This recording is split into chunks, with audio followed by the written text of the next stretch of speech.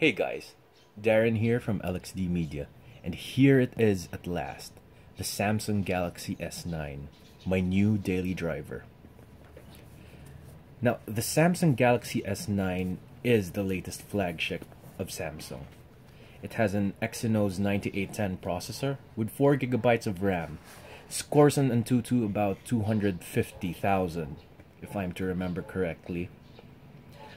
This one has 64 gigs of storage. Here, it says so. It has 64 gigs of storage, which is really amazing to me because all these phones have 16 gigs of storage. Recently, they were going towards 32 gigs of storage, but that still wasn't enough considering that most phones install all the programs, all the apps in the internal memory.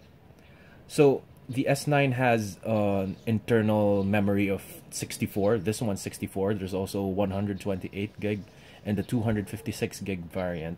But you can put a micro SD card up to 400 gigs.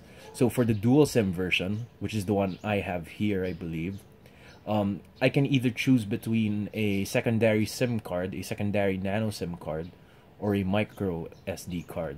I'm going to go with the micro SD card and keep using my iPhone for the other SIM card. So you have the SIM ejector tray, and then this is a nice surprise. Just like the Galaxy Note 8, there's a case that comes with the Galaxy S9, a protective case. And yeah, here's the quick starter guide. I forgot to mention in my unboxing of the Galaxy A8 that it too came with such a box with the SIM ejector tool and the hard case for the Galaxy A8 2018. So here's the phone itself, the Galaxy S9. They moved the fingerprint sensor back down, but you still have everything here. And this is the main camera. This is kind of the big marketing plot of Samsung for this phone. It has variable aperture, switches between f2.4 and f1.5 depending on how much light you need. Of course, with 2.4 you get more sharpness instead of light. And then it has that same Super AMOLED display, the Infinity display, 2960 by 1440p.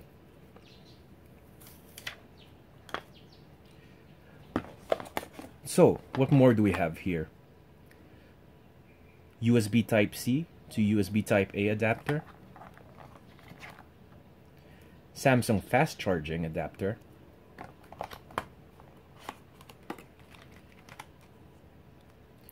micro USB Type-A to micro USB Type-C for data and charging, and premium AKG headset. Like I said in the unboxing for the Samsung Galaxy A8 2018, Samsung recently purchased Harman JBL AKG. So these things cost about $100, I think. So it's nice that they're actually putting premium headsets in these phones. So that's it for now. I'm really excited to start using my new Galaxy S9. And a review video, of course, is going to come later on. So subscribe if you want to see that. Wait for that. If you like this video, please hit that like button. And don't forget to subscribe for more great videos.